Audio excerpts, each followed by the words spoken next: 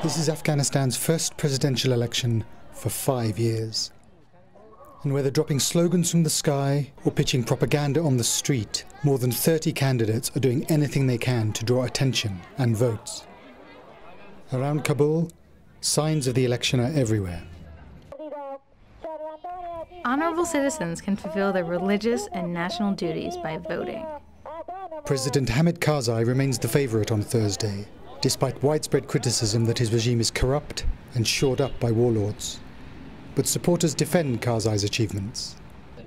In 2001, when President Karzai came to power, at that time I started my business. I have not faced any problems from a business point of view.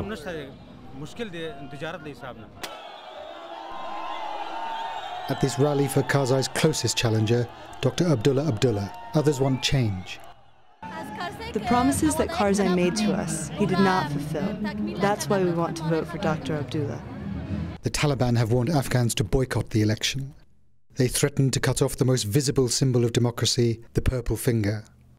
The threat may seem more remote in the capital, but many fear it will hurt voter turnout in rural areas.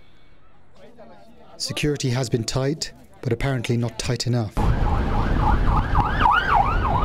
Just 5 days ahead of the election, a suicide bomber struck outside the gates of the International Coalition headquarters, killing 7 people. We've said all along that there would always be residual risk, and this is one example of that residual risk. And in the days leading up to the election, they bombed a convoy on the outskirts of the capital, killing 8 people. Once again, the Taliban had violently inserted itself into the campaign, center stage. Unfortunately, the security situation is getting worse, especially in the provinces like Helmand, on south, and especially in capital and Kabul. The evidence of the American-led international forces is everywhere around Kabul. Officials do much to emphasize the partnership of Afghan and Western militaries, but they do things differently.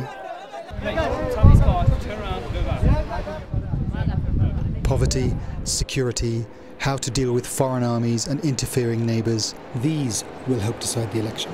Are you optimistic or pessimistic about the next 5 years in Afghanistan? Do you think it's going to get better or worse? Of course, it depends on the president who is coming. You know, we love the change, you know, we need change. But with fears over intimidation, ballot rigging and turnout, the identity of the victor is perhaps not so much the issue as whether any candidate can overcome a daunting number of obstacles in a hard country to rule. They have promised us, we will do this for you, we will bring security, we will serve you. We rely on God for what will happen.